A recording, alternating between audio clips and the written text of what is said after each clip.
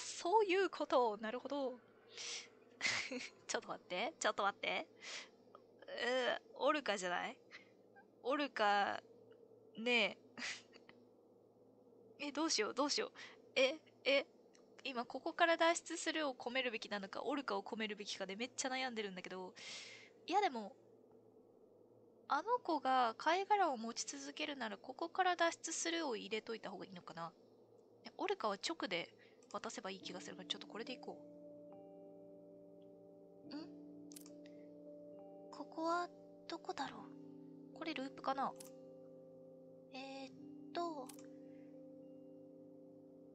なるほどね。ふんふんふん。で、多分こっちにもここ、入ってんのかな、ここから脱出する。わかんないわ。あれ、そういうことじゃないのかな。もしかして、アーサーとアザラシとオルカにしろってことなんかな。わかんない。難しいね。すげえレベル高いわ。あ、セリフが変わってる。おかえり。何か見つかった？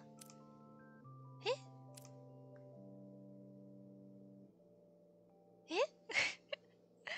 これアーサーパターンだったか、もしかして。ごめんなさい。私、何も覚えてなくて。そうか、すまない。君に頼み事をしたい。隣の部屋を調べてくれないか？この先の部屋を？わかった。調べてきたらいいんだよね。ありがとう。助かるよ。なるほど。この子もループしてること自体は知ってるのか。それじゃ、気をつけて。で、そう、水族館とかいいから、隣の部屋調べてもろて、調べに行くと行き止まりで、文字が書かれている。そうね。パウパウは何してんだろうね、これね。メモをね。そう。で、アーサーが大事な人だから多分人魚くんの名前で、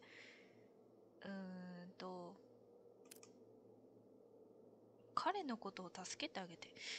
待って、これ、オルカが書いたよってことが知りたいんじゃなくて、アーサーの名前を教えてあげるべきなのかな。アーサー、オルカ。どっちなんだろう。それともオルカが捕まって人魚にされてんのか。悩んじゃう。ちょっと待って。じゃあ、アーサーとオルカ。あれ、そういえばさ、アザラシに気をつけろのやつなくなった？なくなったね。大丈夫かな。ちょっと一旦これでやってみようか。で、パウパウ切っちゃうのは多分しょうがないんだよね。どう頑張っても切っちゃって、かわいそうに。パウパウパウパウパウ。このパウパウの鳴き声どっから来たんやろな。で、こっからが本番よ。アーサーかな。アーサーな気がするな。これで記憶どうなってるんだ？脱出とアーサーだっけ？残ってるね。アーサー？出口を探さなきゃ。ここから出ないと。でも、これ途中の過程どうなんだろう。アーサーニコニコじゃん。別にアーサーにニコニコしてるわけじゃないんだけど。いや、お魚くん。久しぶりだね。君の安心感はすごいよ。また忘れたね。すまないね。そう、出口はこの先を右に曲がる。ごめんね。で、出口を知ってるの？知らない。違う。お魚くんじゃないわ。今こっちが聞いたのか。そう、右に曲がるのね。えらいえらい。ちゃんとお礼言えてえらいよ。頑張るね、忘れないように。でもさ、これ、お魚くんの言ってた方が行き止まりだったってことはグルなのかな。どうしよう。お魚が喋るにしとこうか。これでいけるか？さっきと同じ感じになったよね。戻戻ってきたよ。人じゃなくて人形？おかえり。何か見つかった？そりゃへってなりますわ。もしかして、あなたはアーサー？どっちだこれは。そうだ、僕はアーサーだ。あいつに名前を奪われていたけど、やっと思い出すことができた。なるほどね、やっぱそっち系だったのか。僕はアーサー。思い出させてくれてありがとう。あいつって？名前も忘れちゃっていたの？あいつはあのアザラシさ。あれ、あいつのことも覚えてんの？君も知ってるはずなんだけど。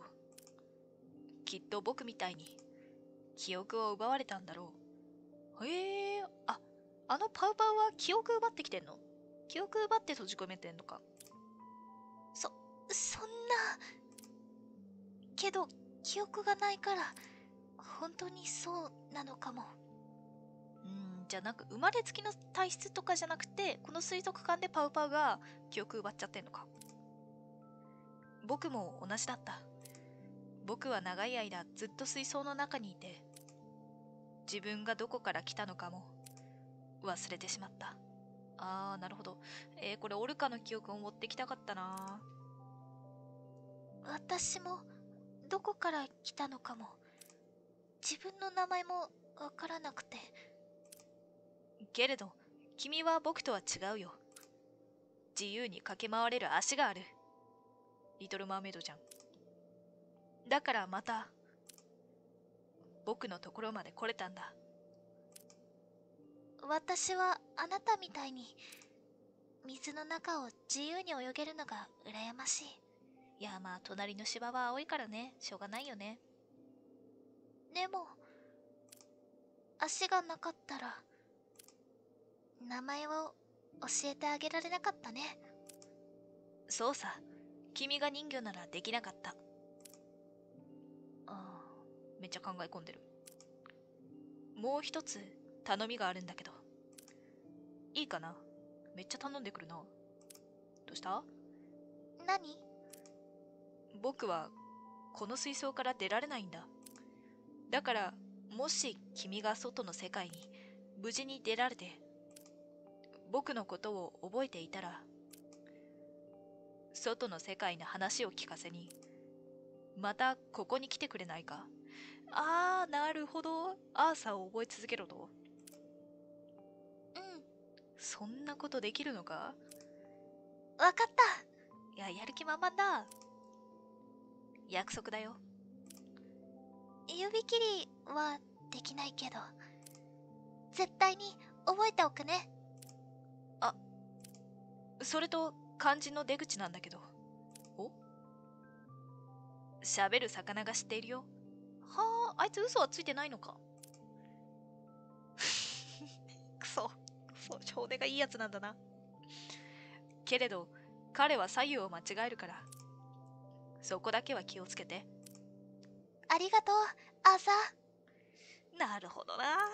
悪いやつには見えなかったんだけど、そういうことなのか。どういたしまして。記憶を奪われるなんて。お魚がしゃべる。魚は左右を間違える。アーサーを抜いて約束にして、どうしよう。どうしよう。でも脱出忘れたらまずい気がするから、こうか？魚は左右を間違える。ちょっとやってみるか。やってみよう。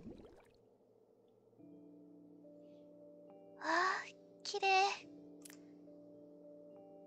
ここは水族館なのかな？やあ。久しぶり。お魚が喋った。喋るよ。また忘れたね。ちゃ。君ね。君結構私を戸惑わせてるんだよ。出口はこの先を右に曲がるって、ちゃんと教えたはずなのに。出口を知ってるの？そうだよ。右に曲がるの。教えてくれてありがとう。さあ、これを左と覚えられるか？今度は忘れないでね。覚えておこう。そういえば、お魚さんは左右を間違えるんだっけ？右と言っていたのは左かもしれない。おー、出口は左来た。じゃあ、これはもういらないかな？大丈夫かな？なんかこの後で第2の喋る魚出てきたら終わるんだが。ちょっとこれでいきますか。出口は左？もう行くね。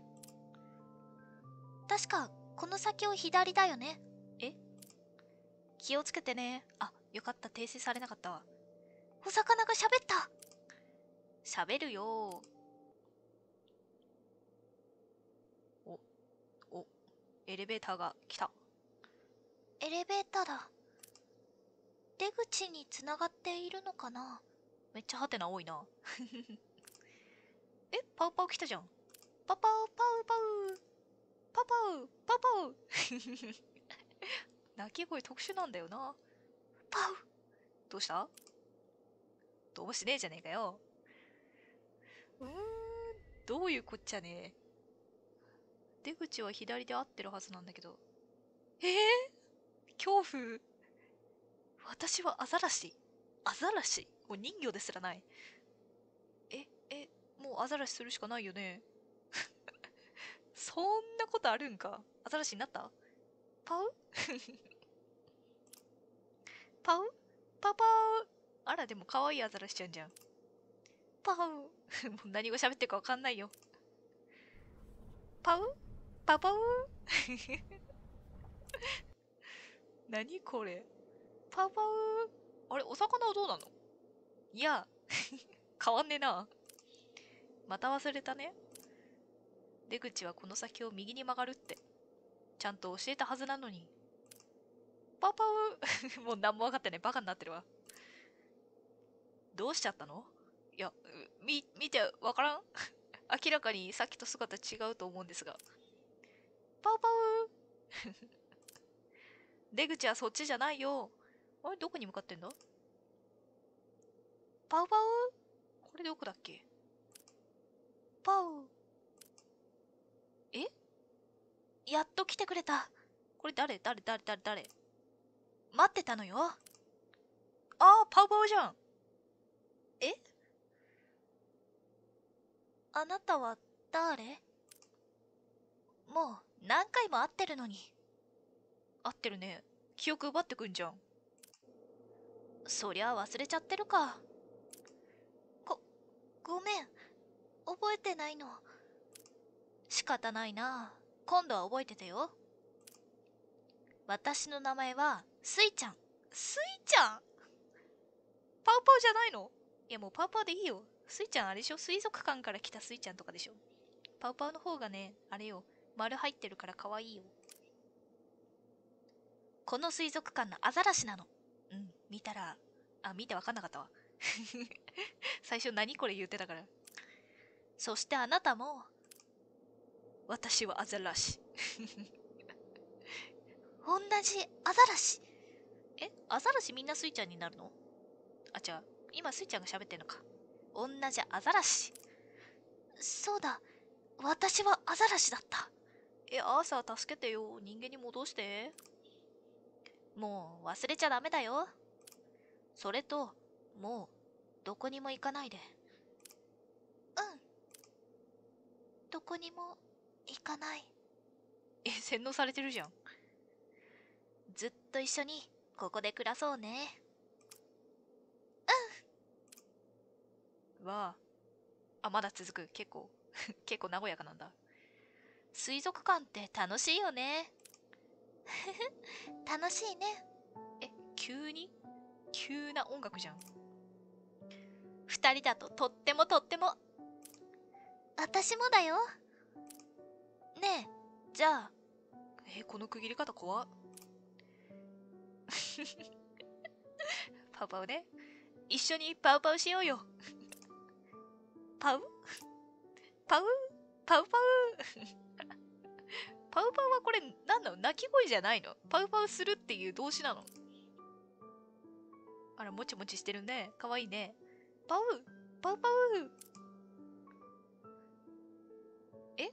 れ誰が言ってんの？あ、スイちゃん大好き。えへへ、私も大好きだよ。私たちずっと一緒にいようね。今日は何して遊ぼうかな。お魚きれい、水面がキラキラ、お昼寝ゴロゴロ。五感的に私はアザラシ、お昼寝ゴロゴロ、水面がキラキラ。なんか詩みたいになっていいな。これにしよう。ゴロゴロゴロゴロ、キラキラキラキラ。えこうループしない？大丈夫？水族館って楽しいよね。楽しいね。二人だととってもとっても。私もだよ。してんな、ループしてんな。ねえ、じゃあ一緒にパウパウしようよ。待って、これ解かない限り一生パウパウ見せられるってこと？やば。パウパウパウパウだね。じゃあこれもなんか正しい選択肢があるのか。私も大好きだよ。なんか一個、あれなんか、これさ、パウパウするだけなんかやばくない？見える？気のせい？ここにエフェクトがかかってるだけか。びっくりしちゃった。なんかパウパウするだけやべえ洗脳がかかってるみたいになっちゃった。これさ、アザラシ捨ててお昼寝にしたらいいんじゃない？ね、みなもどっか行っちゃったけど。そしたら人間に戻れないかな。アザラシじゃないよ。ゴロゴロゴロゴロ。あれ、私ここで何を？アザラシ？ねえ正気取り戻した途端になんてことすんの？パウパウじゃないんだよ。ちょっとすっとぼけないで、スイちゃん。大丈夫？本格的にパウパウになっちゃった？こっちに戻ってくるの？なるほど。大好き大好き。ダメなん？水面がキラキラ、お魚がしゃべる。これちっちゃいの気になるな。なんでちっちゃいの？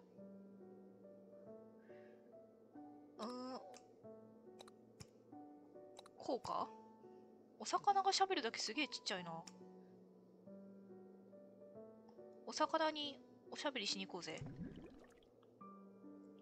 スイちゃん、しゃべるお魚って知ってる？さあ、知らないな。じゃあお魚は別にパウパウとグルなわけじゃないんだ。本当に素直に間違えてただけなんだ。どこかで喋るお魚に会ったような。知らない。この顔めっちゃ可愛いな。めっちゃ強引に行くな。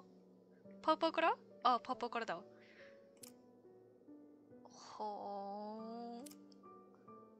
ー。いや、ここの展開めっちゃ早くて助かるんだけどさ。回りやすいんだけどさ。また選択肢変わる？いいな。ちょっとアザラシ一生忘れてやろう。何かもらった。出てきたな。思い出せ朝を。スイちゃん、私のこのネックレス誰かにもらったのかな？知らないったら。スイちゃん強引すぎるってね。もうちょっと和解をさ。いやでもこの子も寂しいんだろうな。なんか尾ひれ引きちぎったりしてないあたり優しいんだろうなって思っちゃうわ。そんなことないかな。次はちょっとアザラシ侵食してこないで。違うでしょ。脱出するの。なんかもうこの辺これ気のせいかな。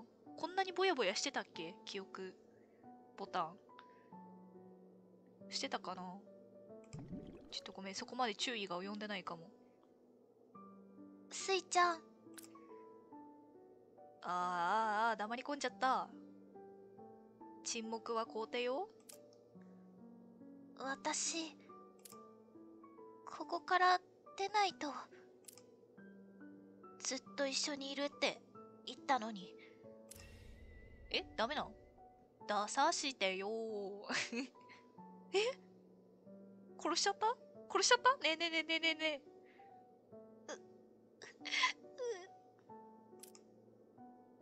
よかった。死んでなかった。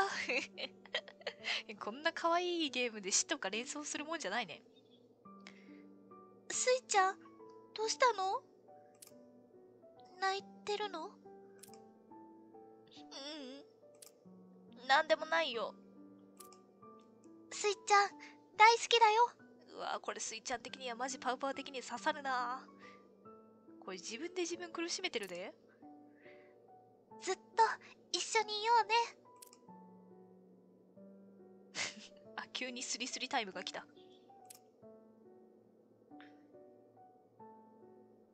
こっからパウパウに戻るんだ。いやー、なんかちょっと見ててしんどいな。スイちゃんもかわいそうだわ。もっといい方法あるんじゃねえの？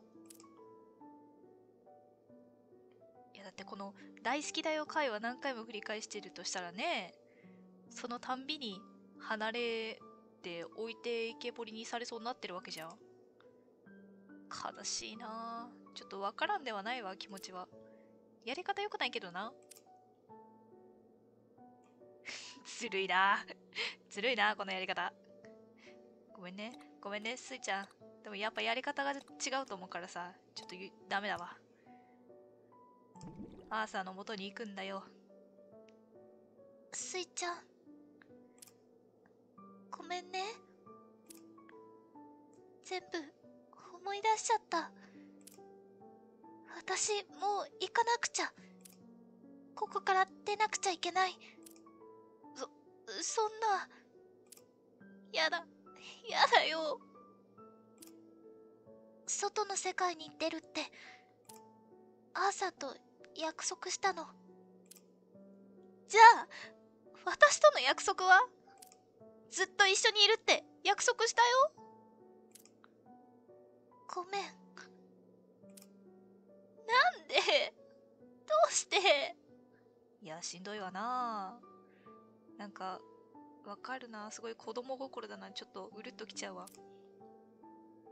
ごめんね、スイちゃん。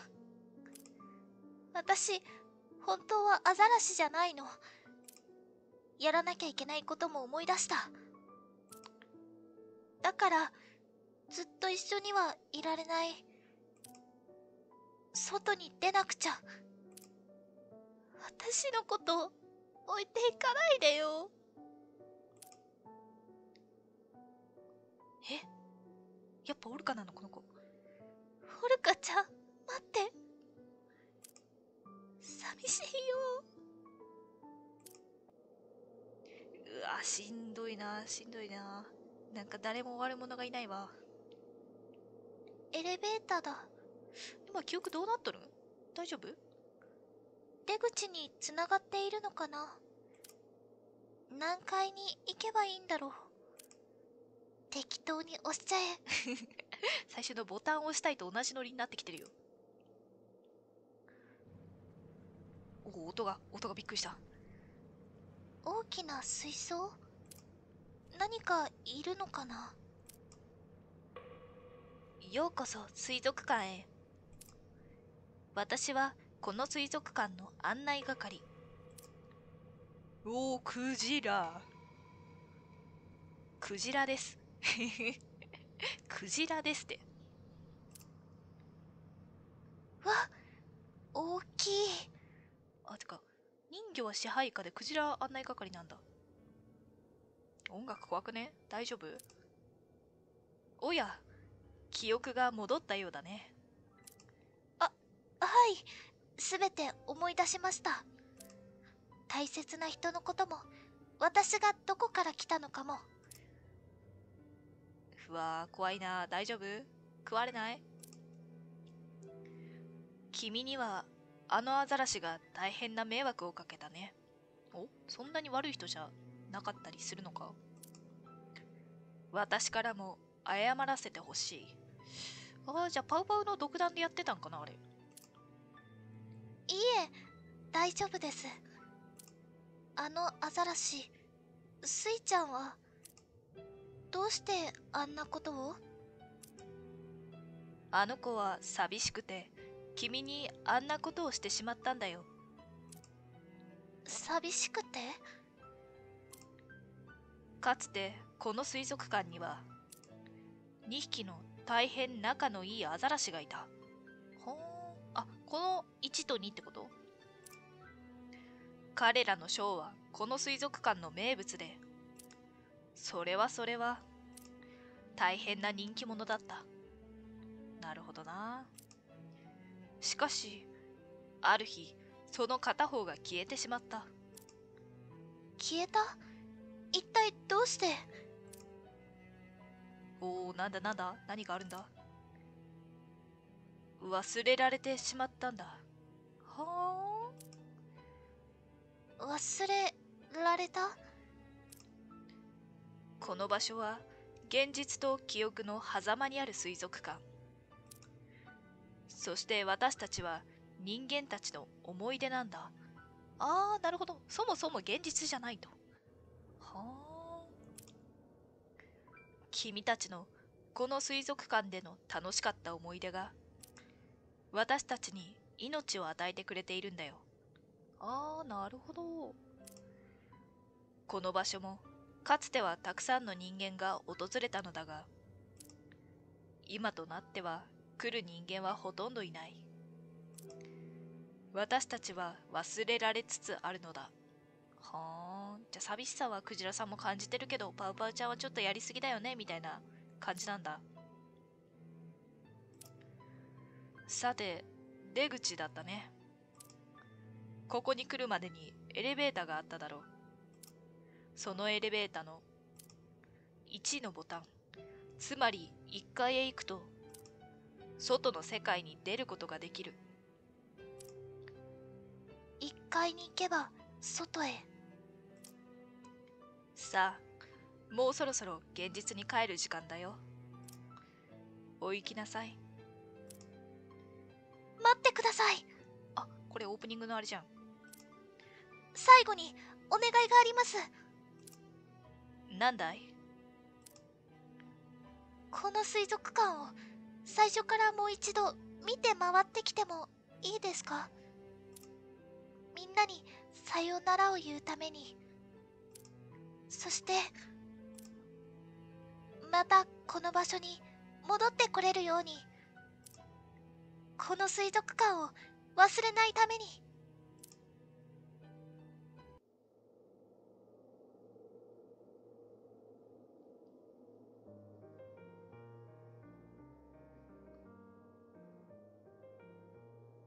あ、めっちゃ、あ、お魚だ。いや、マジでお魚、もう MVP よ。安心感がすごい。あ、アーサー。あ、笑ってる。めっちゃ会話してる。あ、終わった。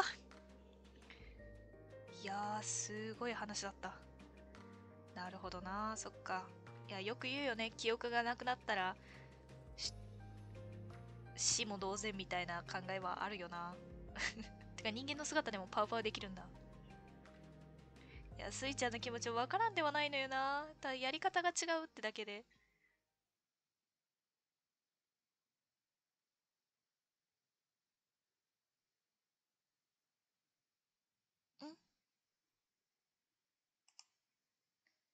私、眠っていたんだっけ？長い夢を見ていたような。うん、あれは夢じゃない。水族館もみんなのことも。今度はちゃんと覚えていられたよ。きっとまた会いに行くからね。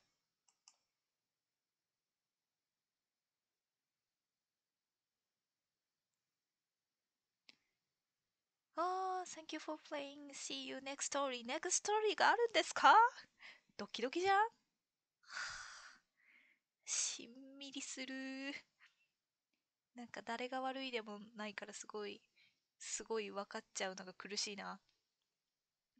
この貝殻のネックレスはずっと残り続けるのね。終わったかな？終わったっぽい。多分反応しないから終わったわ。いやー、ありがとうございました。すごいおしゃれだった。選ばなかった選択肢が泡で消えるやつとか、あとちょっと画面にノイズかかってる感じとかがすごい素敵だったし、ストーリーもな、スイちゃんマジで救われてほしい。ごめんね、パウパウばっかり言い続けて。いやもう後半本当にスイちゃんの寂しさがわかるからね。いつか救われるストーリーが書かれてほしいなと思います。続編乞うご期待って感じですね。私作んないんだけど。